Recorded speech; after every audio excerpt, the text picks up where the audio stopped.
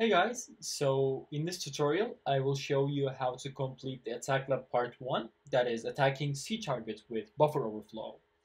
So I assume you already have these files. I already unzipped my targets, and what we are trying to do in this part is we are trying to redirect our program to call a function touch1 and eventually validate our score by executing these lines 9 through 11. But the thing is, when you call touch 1, it would go like sequentially, and it will try this if block before coming to this validate block, validate function. And this if statement always returns true, so it would always go into this if and fail because of line 6. What we are trying to do is go around this by redirecting our program to line 9 instead of line 1. That would execute these lines in these lines, and we would get the score. So in order to redirect our program to this line, we would have to find the assembly address that this line corresponds to. When we have that address, let's call that address X. We will find it in shortly. Okay. So when we find X, we should we will make our program return to X. How we will do that? How we will do that is by exploiting something called buffer uh, buffer buffer overflow. So this program calls a function called getBuff, and it gets an input string from you. And when you write a string, it would write the string in the buffer from the lower end to the upper end. If you write a string that's big enough, it would go all the way up to the return address and overwrite this address. And what we will do is we will overwrite this address with X, which is the address we want to return to. So yeah, so we will write X here. So when this function returns, it would return to X. So let's get to business. We will first find X, which corresponds to v level equals 1. In order to do that, we will dump our C targets to a file.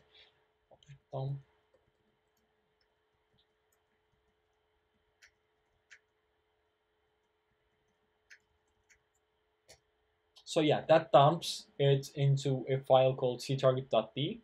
I already have it open here. So this file contains all the assembly code necessary for part 1 through 3. So, but you wouldn't have to inspect through all of this. Just search for touch 1 and you would find this. And what we are looking for is a move operation and a function call. And if you look carefully, you can find it pretty easily. So yeah, it is here. This is the validate call, and this is the move operation. That's v level equals 1. So yeah, we want to return to this address. We will overwrite the return address with this so that the program executes lines 9 through 11. So yeah, we need this 40, 15, 7a. But in order to feed this string, this value to our, I mean, what I mean by value is this string. So we will give a string that's big enough to overwrite all of this buffer and also the return address. And the buffer size, this buffer size is unique for everyone. That's what makes this lab different for everyone. And you can find your buffer size in this function getBuff. So it gets an input string from you, and the buffer size is 152 bytes in my case. In your case, it could be different. It could be anything. But mine, be careful. This might be in hexadecimal format. If it is in hexadecimal format, you would have to convert it to integer first. Sometimes object dump gives integer, results, sometimes it gives hexadecimal results, so be careful. So in my case, I have 152 bytes of buffer. So that means I can store 152 bytes information without a harm. And the 153rd byte would overwrite the return address. So let's generate a string file. And let's give this file 152 bytes of garbage value. So this is 8 bytes of garbage value. I will copy this, and I would need 19 lines of this because 19 times 8 is 152. So 1, 2, 3, 4, and 5. And let's delete the last line.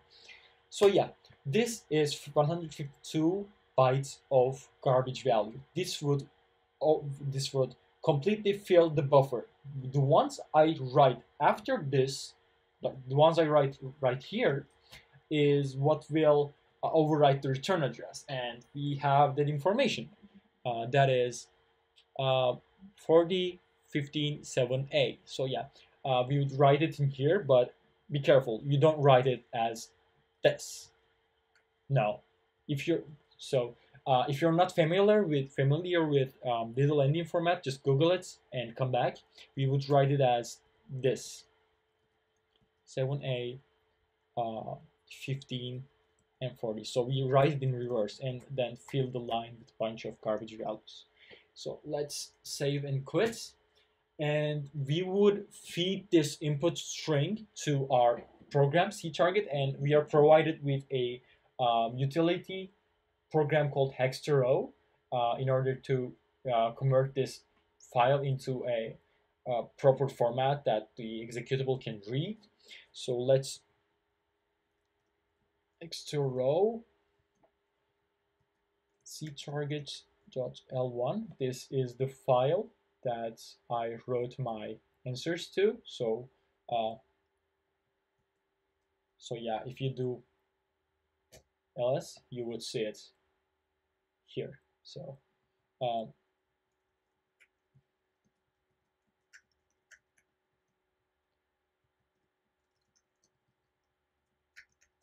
so yeah, this would read ctarget.l1 via this utility program and feed it to ctargets. And you don't need this -q flag. I just need it for demonstration purposes. So don't mind it, don't write it. And when I hit enter, it should compile, it should run flawlessly. I mean, we corrupted the program, but in good faith, hopefully.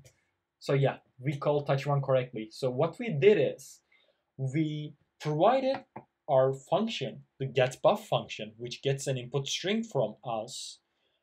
We provided it with 152 bytes of garbage value that would fill up this buffer, and then the next, and then a bit more, and 8 more bytes, and those 8 bytes would overwrite this return address.